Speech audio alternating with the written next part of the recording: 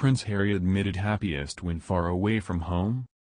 British royals knew from the beginning what their roles are. For Prince Harry, though, he seemingly does not want to follow the footsteps of his parents and grandparents. Cheat Sheet recalled the time when he said that being far away from home is the happiest time of his life. As noted, the Duke of Sussex shared these statements in an interview with journalist Angela Levin back in 2017. Aside from discussing his partying ways during his younger years, the royal also talked about his time in the military. He even reportedly shared that he wanted out from the British royal family. Prince Harry reveals the truth.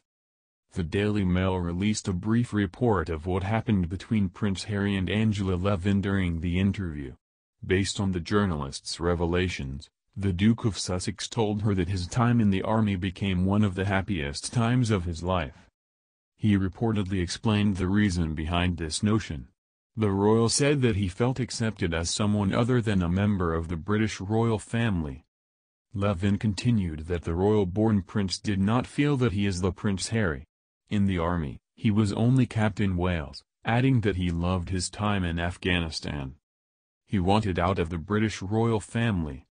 Prince Harry also admitted at that time that he once wanted to be out of the royal life. He reportedly considered turning back on his privileges as a royal-born prince to live an ordinary life. The Duke of Sussex then said that being in the army was his best escape. He seemingly felt that he was achieving something. However, he had to leave Afghanistan 10 weeks after his arrival. Reports said that leaks reached the media, and this allowed the public to know his exact position. Accordingly, it became too dangerous for him, as well as the rest of the soldiers who were with him.